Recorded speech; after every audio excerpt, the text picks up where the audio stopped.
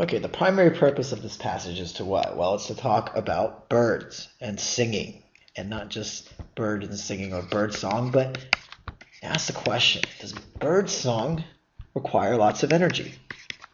What are the energy costs? Well, some specific energy costs to bird singing.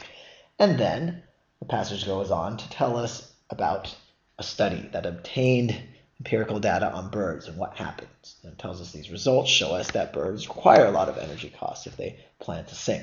So nowhere in this passage does it counter or go against the results. So it's just providing or presenting these results, and so therefore the answer is C, presents evidence suggesting that singing has an important energy cost for certain birds. Now, why isn't A the answer? Compare the different types of costs involved for certain birds and singing. The purpose is not to talk about different costs, but simply energy costs. So it's not comparing other costs, so A is out. And then B, question a hypothesis regarding the energy cost. It's not questioning this hypothesis, it's presenting these results and showing why they're valid. So B is out and C is the answer.